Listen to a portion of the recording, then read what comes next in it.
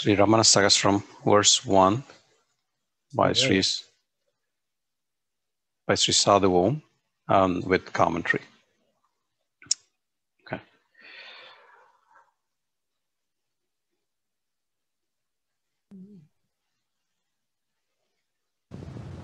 Annamalai Hill உண்ணாவிடில் எவரால் உண்ணுமோ விண்ணோர்க்கும் மெய்யறிவு போதிக்க வெந்தழலாத் தோன்றிய நீ நொய்யனையும் கடைக்கண் நோக்கு.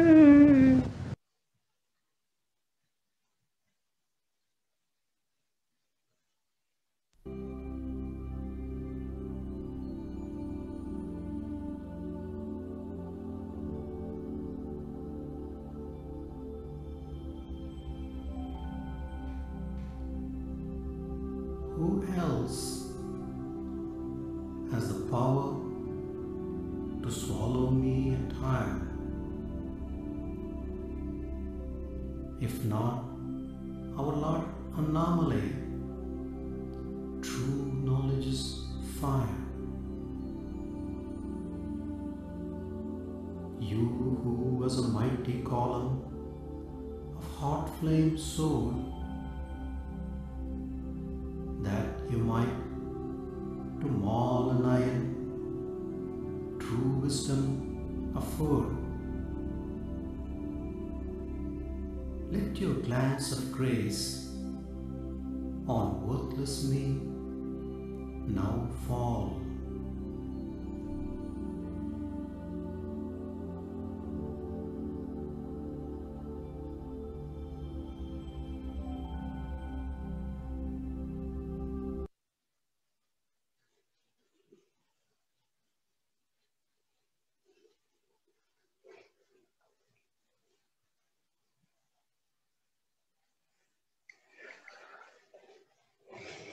Namaskaram. Om Namo Bhagavate Sri Arunachalaramana. So, we'll discuss this verse briefly.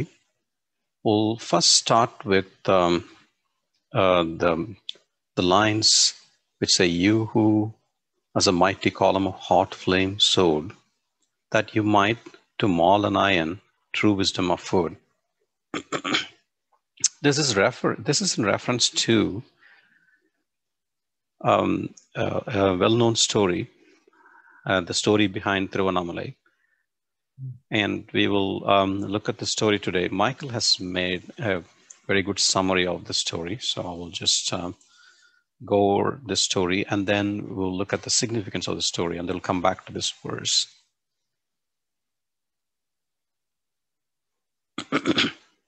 Excuse me.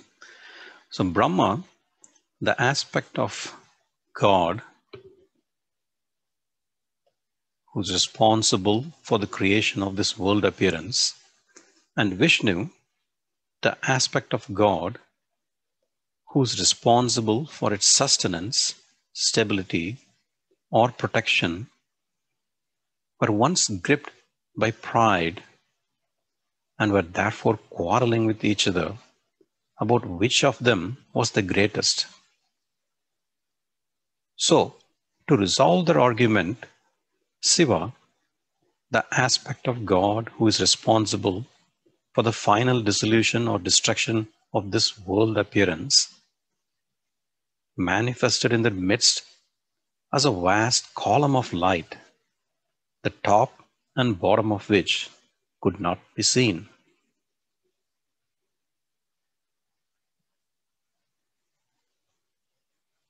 Wondering how this column had appeared and was enduring, even though it had not been created by Brahma and was not being sustained by Vishnu, they decided that they could resolve their argument by seeing which one of them could reach its top or bottom.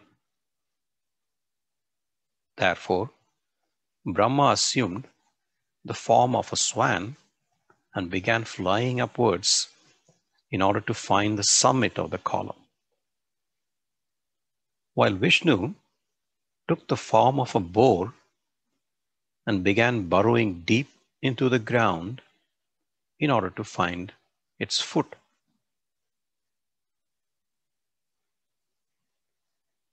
Though Brahma flew upwards for many years, he could not reach the summit. So he eventually gave up all hope of ever reaching it.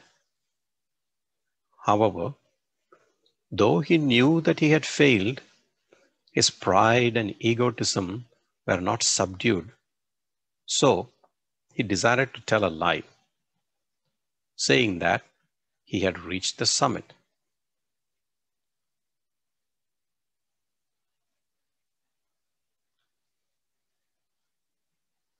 In the meanwhile, Vishnu also understood that he would never be able to reach the foot of the self-luminous column. But unlike Brahma, his pride and egotism were thereby subdued. So he decided to return and humbly admit his failure. Therefore, when he and Brahma finally returned and met at that starting point, he honestly admitted that he was unable to reach the foot, and being sure that Brahma would not have been able to reach the summit, he declared that whatever the column of light may be, it was greater than either of them, and hence he began to praise it as the supreme Lord of all.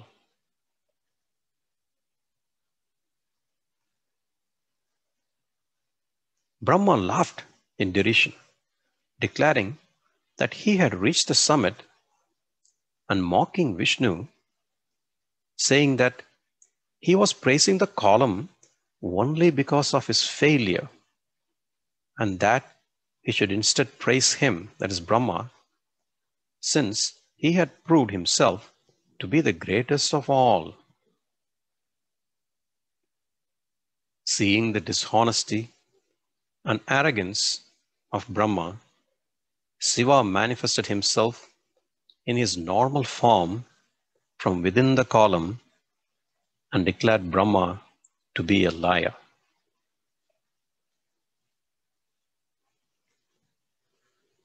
Since Vishnu had lost his ego in his attempt to find the foot of Shiva, the column of light, he merged and became one with him, and hence, since that time, he is worshipped as a equal of Shiva. However, since Brahma was humbled only after Shiva declared him to be a liar, he was cursed never to be worshipped in any temple, and hence he is worshipped only through Vedic rituals, which are the kamya karmas, actions performed for the fulfillment of selfish desires.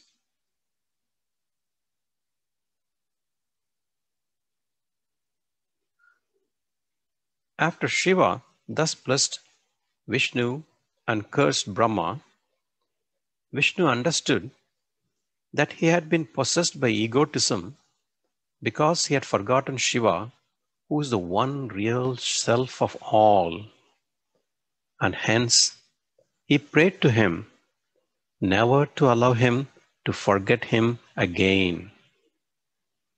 He also prayed to Shiva, saying that he could not sustain the world in the presence of the column of light, which was the light of Atma-ñāna, or true self-knowledge, and therefore beseeched him to assume a seemingly lackluster form on earth so that people could remember him and thereby be saved from the delusion of egotism. Therefore, in answer to this prayer of Vishnu, Shiva contracted his form as the column of light into the form of the holy mountain Arunachala, mere remembrance of which will subdue our ego.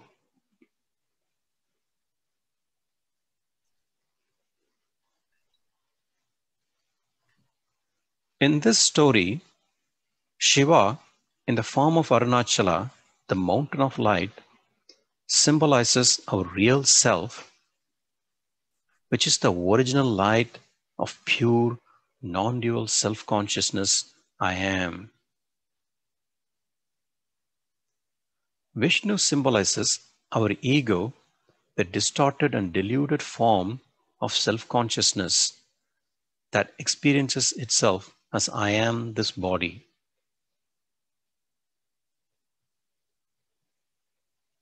And Brahma symbolizes our intellect, the reflected light of consciousness by which we try to understand the external world, which appears as soon as we imagine ourselves to be a body.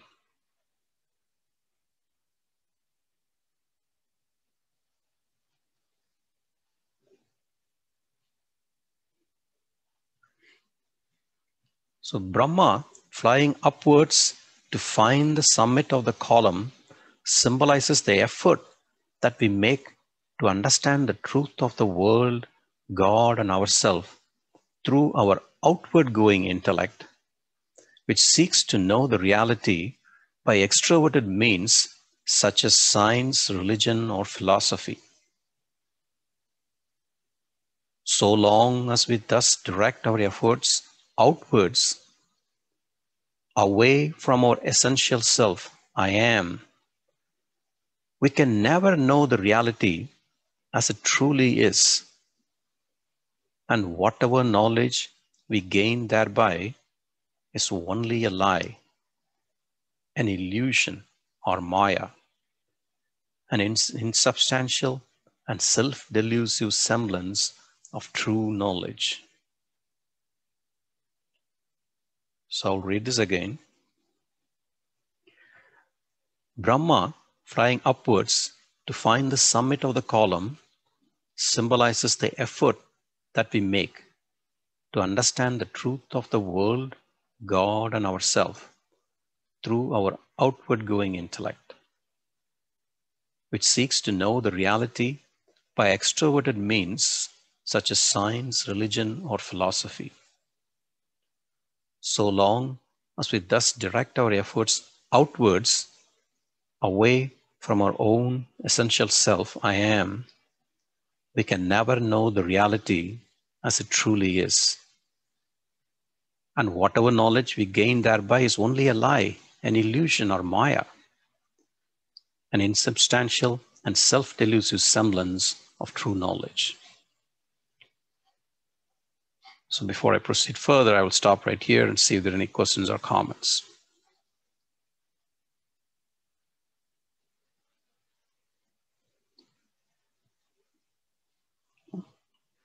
If not, let's see the significance of Vishnu burrowing deep. Vishnu burrowing deep down into the ground to find the foot of the column symbolizes the effort that we make to experience the reality of ourself, the one consciousness that alone knows the seeming existence of both the world and God, by penetrating deep into our heart, the innermost core or center of our being. Only when we thus direct our efforts inwards towards our essential self-conscious being I am, can we free ourselves from the self-delusive grip of our ego and thereby experience ourselves as we really are.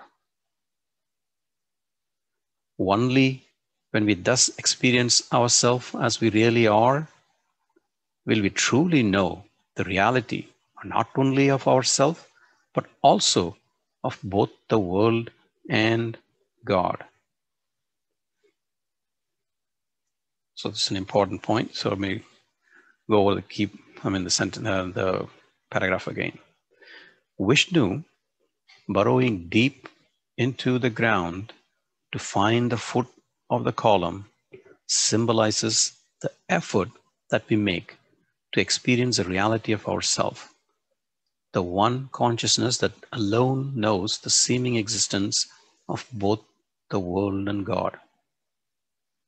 by penetrating deep into our heart, the innermost core or center of our being.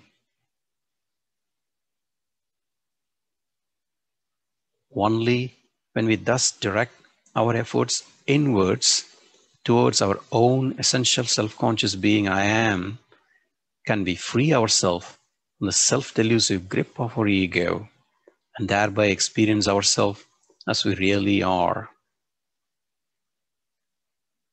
And only when we thus experience ourselves as we really are, will we truly know the reality not only of ourselves, but also of both the world and God.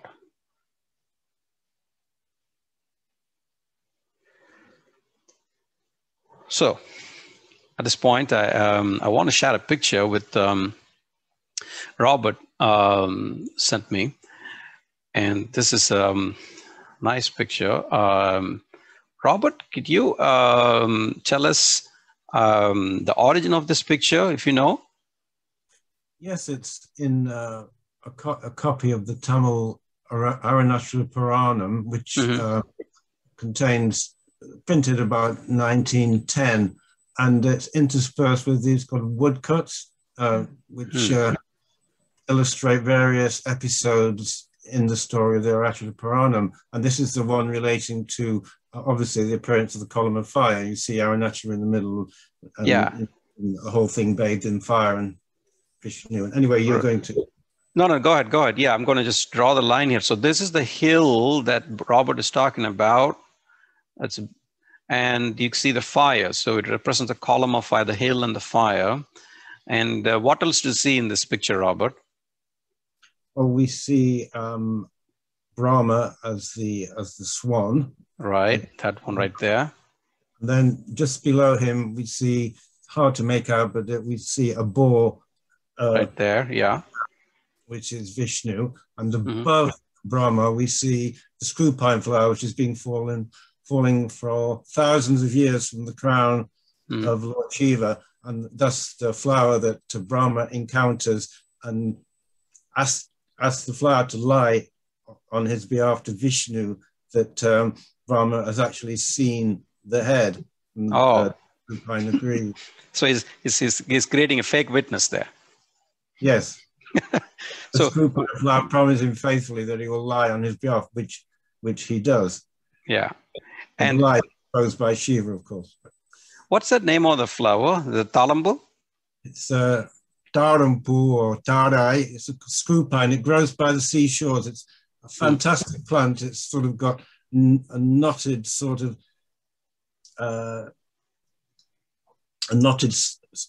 stem, like bamboo, with massive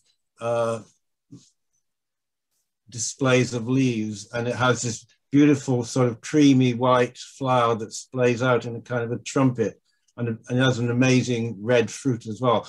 But it's in some parts of South India, it's quite common along the seashores.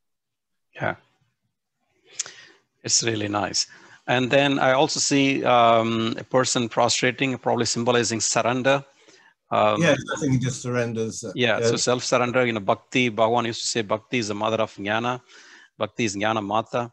So you surrender, and eventually that leads to Ñāna, and the fire of self-knowledge shines within us. And that is beautifully, this whole story and the symbolism of Michael has beautifully explained that. And now with this picture, which Robert pointed out to me, is beautifully explaining this whole story, or capturing this whole story. Anyone else wants to comment on it, or any questions? Yeah, I wasn't thinking about this before, but looking at the temple, pictured as well, it appears to me that this mountain, like Bhagavan says, is Achalene Ayanam Ammayode. It's not just Shiva alone, Shiva and Shakti together as one, right? And the temple in Arunachala has the idea, displayed in the form of Shiva as a linga. and then the Devi or the Shakti or the Maya as with the name Annamalai Amman. Annamalai Amman is the one who is integrated with Shiva, and then she, in the form of a she is ready to be, ready for creation of the world. But one of the Swamijis whom I had met, like he says, she represents the mother who is ready to suckle the babies to be born, but she has not yet done that job. So it's Annamalai represents the seed form of creation. The one became two, and the two is ready to become several or multitudes or infinite forms of creation. But Annamalai Amman, represents. So they coming back to Bhagavan's interpretation, this mountain itself is a representation of that concept, and the temple and the idols in there are more explicit demonstration of that concept. Right. Thank you. Thank you. Any other comments? Questions? This is Param. What I feel is actually the flower, it represents the energy, the fire energy.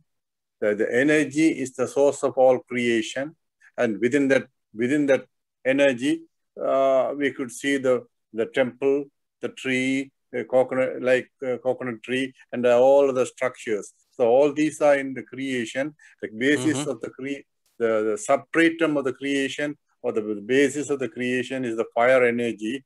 That is fire energy.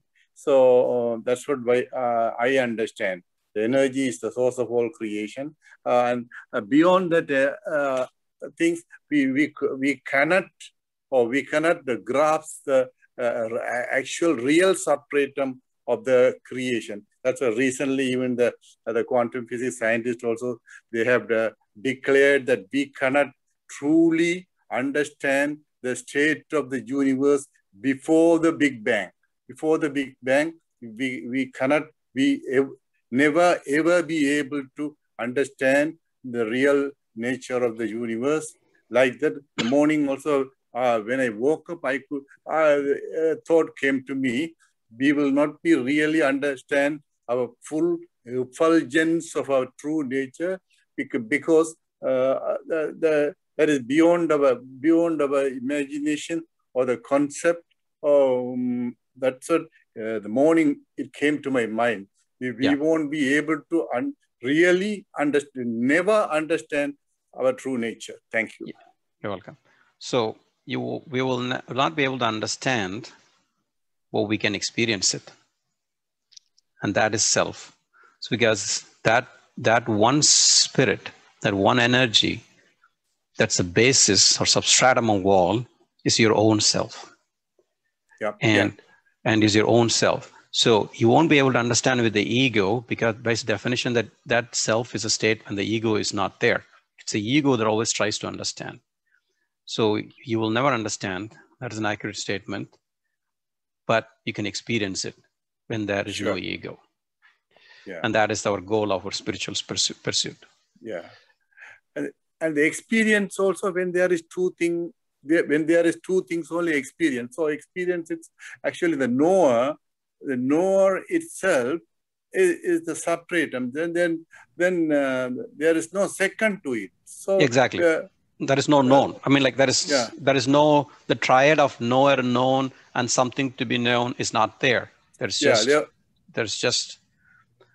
So there won't be any question of experience also, no?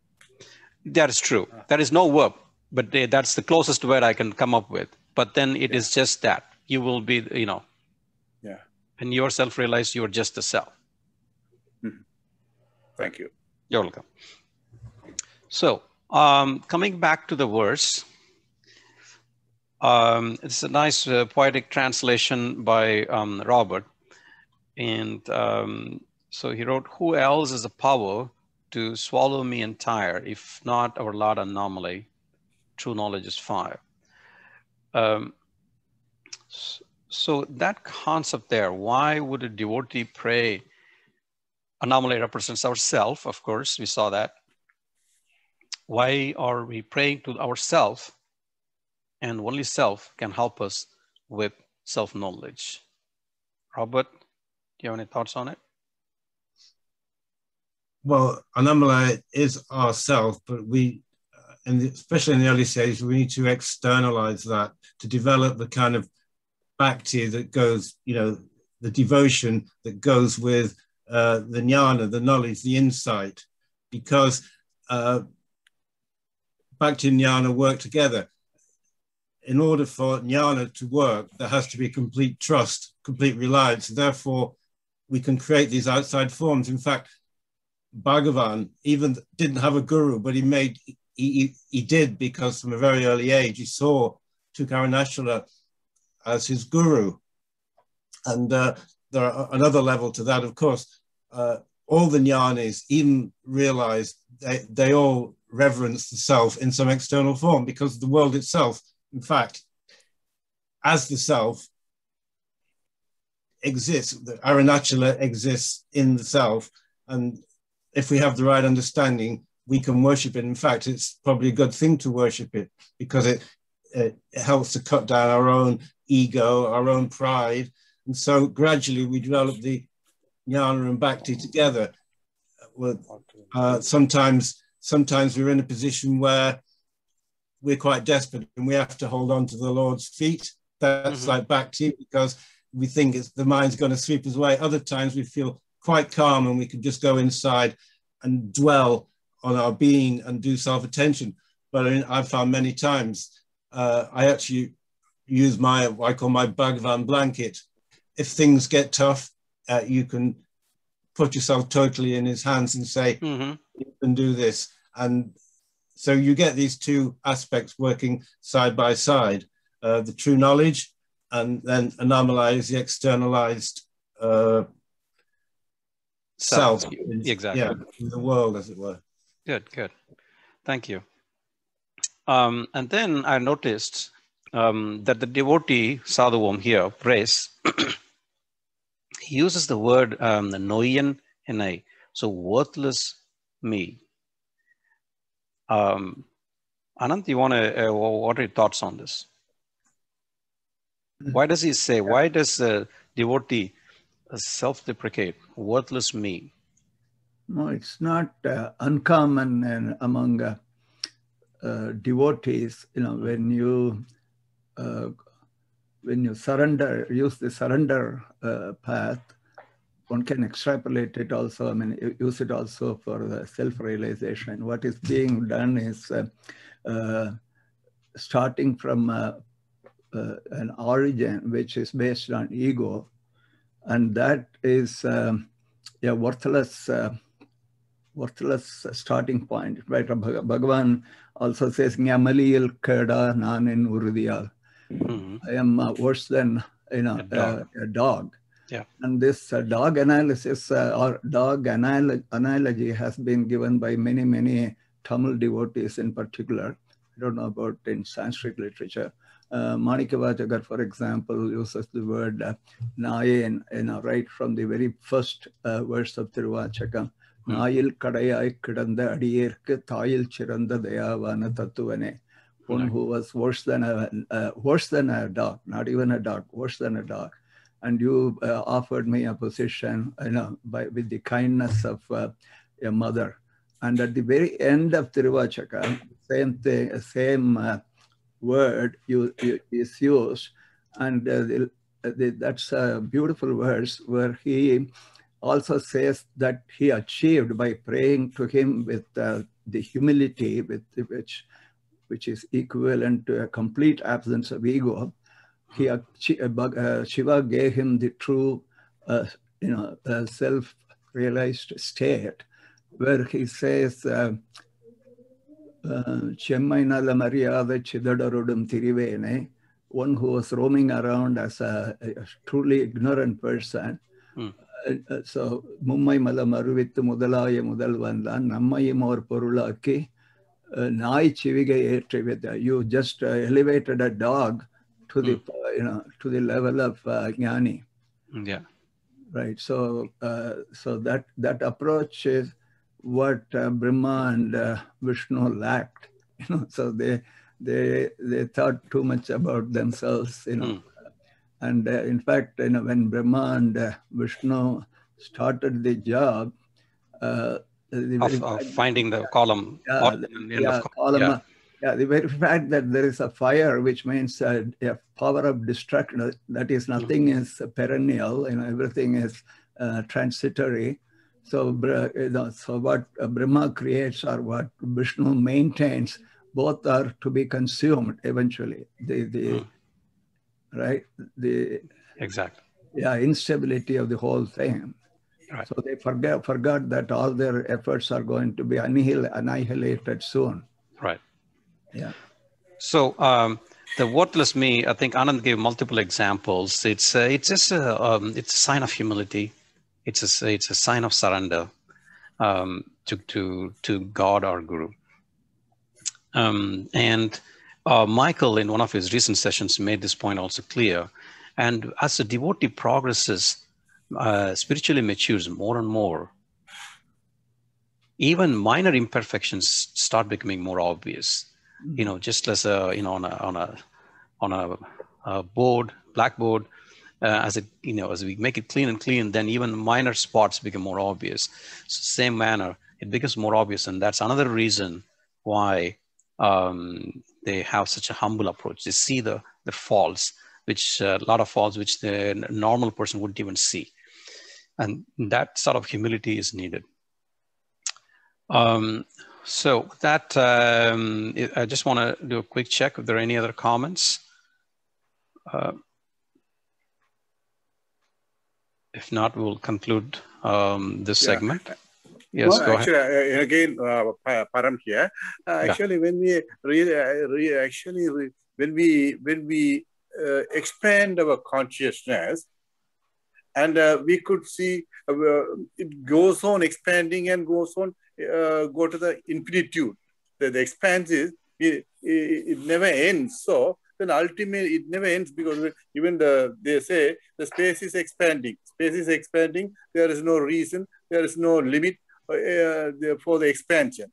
And even scientist doesn't know where it goes, in which. So like that, even when we expand our consciousness, there is no limit to our expansion. And ultimately, we have to come down, and we see we are actually nothing. We become insignificant when we compare to the expansion, the limit of expansion. And when we go inward, then we only feel we are insignificant and nothing. That is my humble understanding. Thank you. Yeah, and the we you're referring to is the ego. Finally, the Correct. ego goes away. And the ego goes away, then you realize that you are that vast expanse itself. That's right. Thank you. You're welcome. Murugan, did you have a comment? Yes, I have a question for Rao Butler. What is the significance of the suffix Om in a couple of instances in this verse? So in the first line you have Kanalum, and the last line you have Nuyan eṉṉum. So it seems to I didn't hear the question. Significance of the suffix for example, the first line you have Arivu Kanalum. Supposed to just Arivu Kanalum. So it seems to me like it's almost saying, I've tried a lot of things, nothing worked, and now even if this doesn't work, then what? Is that a good interpretation? I did think quite a lot about this and I didn't include it in the translation because I didn't actually see what it was. Just let me have a look. And